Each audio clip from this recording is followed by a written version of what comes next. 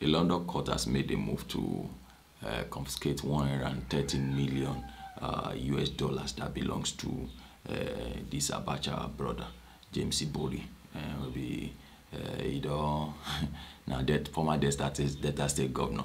They don't collect $4.2 million pounds from him family before, but another one don't showcase now.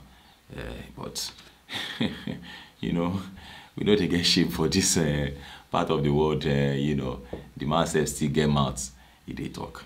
Well, July 11, yesterday, now in Britain, says we will seek to confiscate another 101.5 million pounds, equivalent of $130 million, from James Ibori, a former Nigeria state governor who abused his office to get rich and laundered millions in Britain and elsewhere under a court order issued in London on Friday. Now, the point is, I think it's just unfortunate the way we do things in this country.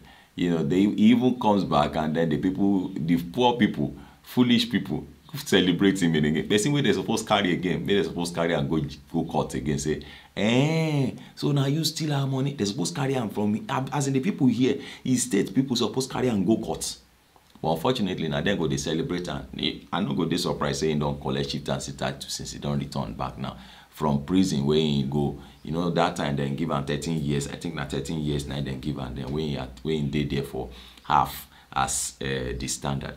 Ibori, who is in Nigeria presently, said he would appeal against the confiscation order, one of the largest imposed on an individual in recent British legacy history. This as in on an individual.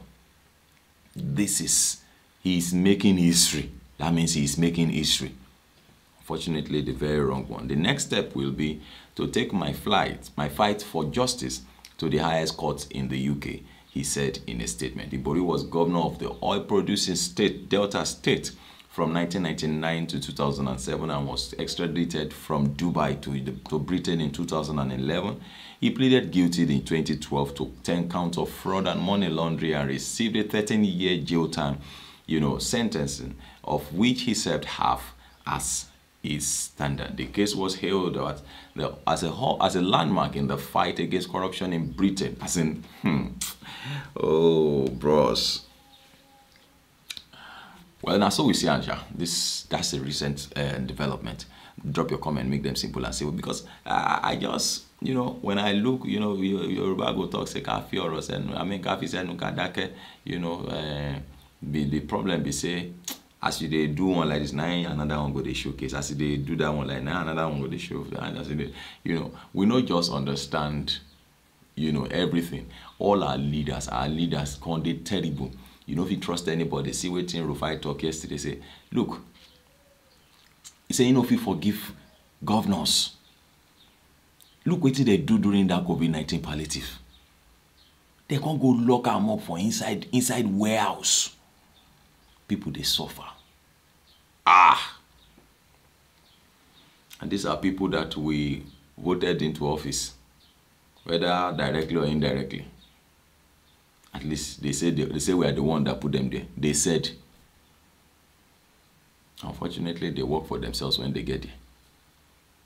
A palliative that is meant for a whole state, one governor will lock it up in a warehouse. Thing where use your money by.